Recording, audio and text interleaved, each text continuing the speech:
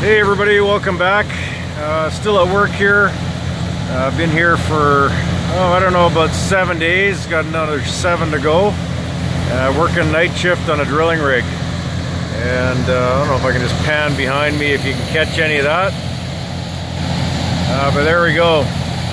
It's just about 3 o'clock in the morning, and you know, every night here has been close to minus 40, minus 36, 37 Celsius. And as the mind wanders a little bit, I keep wondering if my little isobutane stove is going to function when it gets this cold. Now tonight's a little bit warmer. It's only minus 30 Celsius, so I'm feeling a little bit more motivated to do this test. So I'm going to dig it out, and we'll fire up the video again and see if we can't get that thing to light.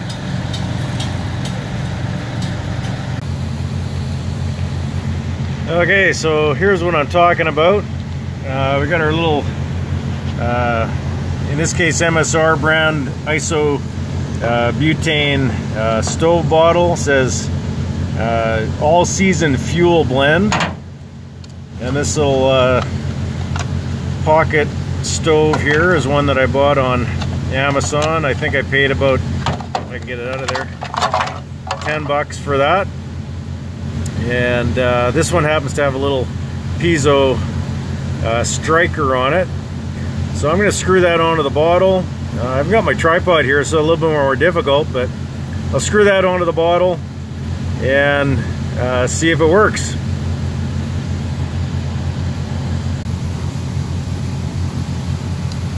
Alright, I got that onto the bottle there. Let's crack the throttle open here a little bit. She's tight because it's cold.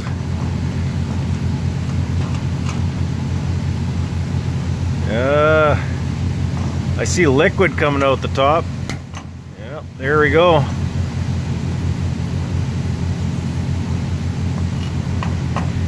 Now normally this little stove roars pretty good, but because I think it's cold,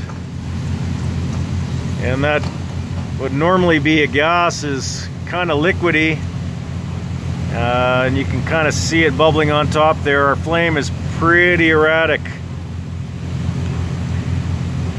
and honestly not much at all. I'm going to put my hand down the bottom, see if I can warm the bottle up a little bit.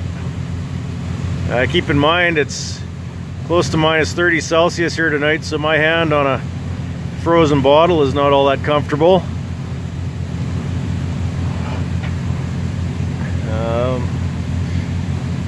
But yeah, little erratic on that flame there. So it does work, minus 28 Celsius, but not all that hot.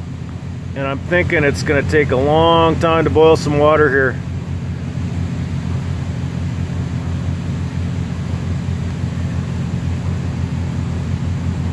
So that's it, just a quick little test here. My hands are freezing. I got to get back to the rig and get warmed up a little bit. Get back to work. All right, hope that's interesting. Thanks for watching.